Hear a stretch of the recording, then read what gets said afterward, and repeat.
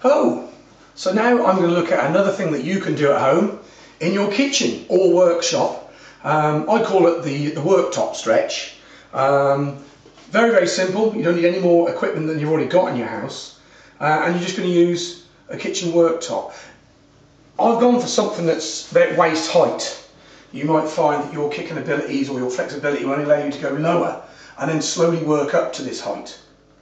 So all you do, have a clear worktop, okay, make sure you've got nothing around you too close, and make sure your balance can stand this, of course, as well. And then all you do is just pick up one leg, put it on the worktop, get your ball of foot position, okay, and then keep your body weight up. Now the idea is, on this one, check your bottom foot is pointing 0 to 45 degrees, and then try and get your body weight up. You don't want to be leaning back.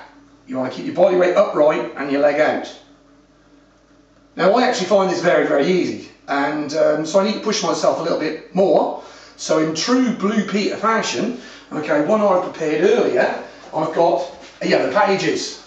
You might not be able to get these anymore, but a thick book or something to put on top of the worktop there will give you that extra little bit more height. Okay, so now when you put your foot up, and here we go, that's better.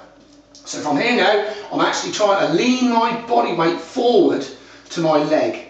I could stack it up higher and higher and higher, but it's going to be getting dangerous there. Okay, and then it would also mean I'm leaning back more. So I'd be better off here, this way.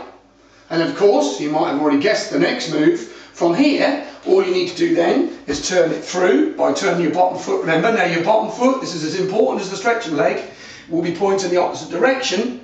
Get your foot sword, and again now, bringing your body weight up.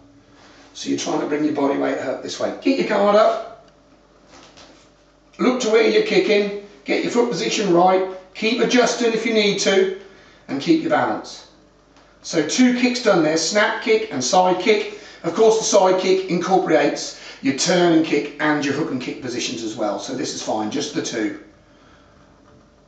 And then from here, bring it back up again. Remove your leg, and then of course, go on to the left leg. I hope you enjoy it. Thank you.